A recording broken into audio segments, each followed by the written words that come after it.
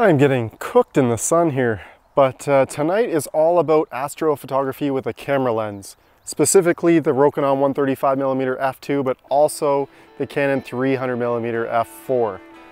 But before we get into that, where the heck am I?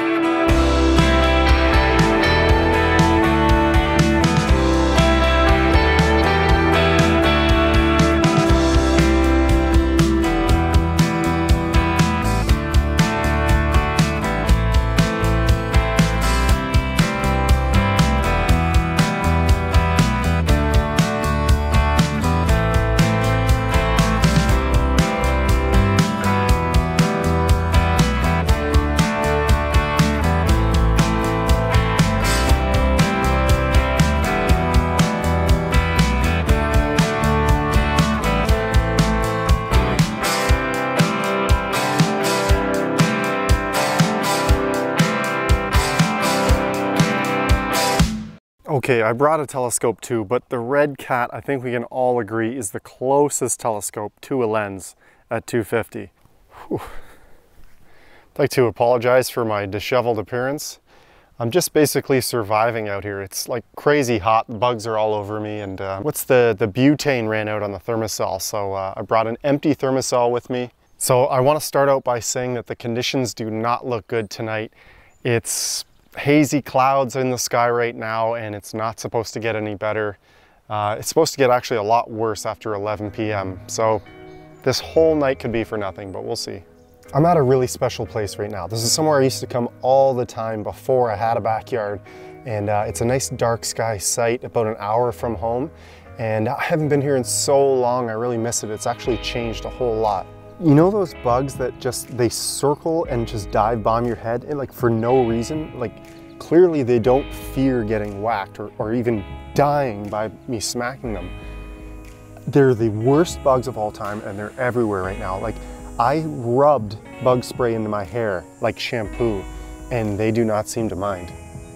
Anyway, I wish I had one of those electric tennis rackets. Anyways, this is a Bortle scale class 4 site, so much better than class 7 at home, much darker skies. And what do I always say when you get to a dark sky site? Take advantage by shooting some broadband, wide angle shots, because that's something you just can't do from home.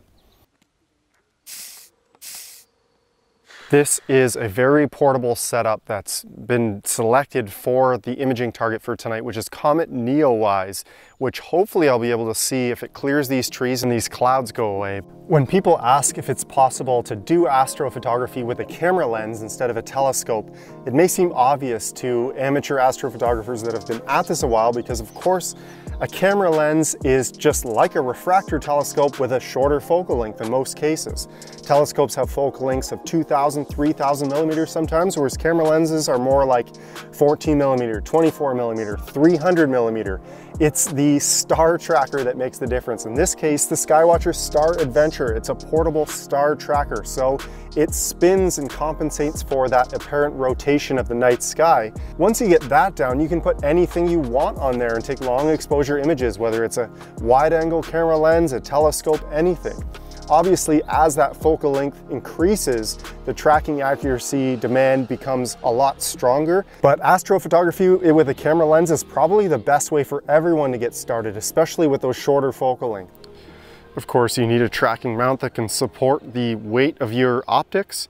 In this case, it's a rather lightweight system, the 300mm f4 and the Canon EOS Ra. No problem for the Star Adventure with a little counterweight attached there. If you're getting into some bigger stuff, that's when you need those bigger telescope mounts. If we're talking about lenses for astrophotography, it's impossible to ignore the Rokinon, or what the heck is Samyang. If we're talking astrophotography lenses, it's impossible to ignore the Rokinon or Samyang 135mm f2. This lens has quite the reputation in the astrophotography community probably because it's so affordable and it's so useful. It's a no-brainer as far as getting a lens for astrophotography. That 135mm focal length is just that sweet spot. I use the phrase sweet spot too much, I know that. It's that nice focal length where it's in deep to get some details, but it's out far enough to capture a really wide field image. So pair that with a full frame camera like the Canon EOS Ra, and man, you've got some incredible shots. And that's exactly what I'm gonna do with it tonight. So after I capture those shots of Comet NEOWISE, I'm going to turn the lens towards Rho Ophiuchus to capture that. I've always had trouble with that one, nothing worked out right, and it doesn't look like it's going to tonight either. But this 135mm f2, that f ratio of f2 is very important. So when it comes to lenses, you of course want something that lets in a lot of light. f2 is a fast lens. There's faster lenses for sure, but even then you might have to stop it down because stars are really demanding on a camera lens. So if you shoot it wide open, say it's a 50mm f1.8 or the 135 f2, if you shoot wide open, chances are those stars aren't going to look great, specifically towards the edges of the images. But if you stop it down a little bit, so with this one, I've seen great images taken at f2.8. You get some incredible shots and you're soaking in a lot of light, which means of course you can dial back that exposure time and your ISO. So tonight for my shots with this lens, I think I'm gonna go with ISO 800 for 120 seconds, 2 minutes. Another aspect of astrophotography with a lens that I love is that it's so approachable, that a lot of people have a DSLR camera and a kit lens in their house right now.